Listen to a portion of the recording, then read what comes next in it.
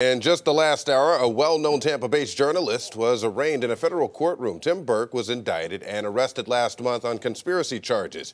This came nearly 1 year after federal agents raided his home. Burke is accused of hacking into computer systems to illegally get unflattering footage of rapper Kanye West and former Fox News personality Tucker Carlson. Burke has said that those clips were obtained legally and that he has First Amendment rights and protections. Burke is also the husband of Tampa City Councilwoman Lynn Hertog.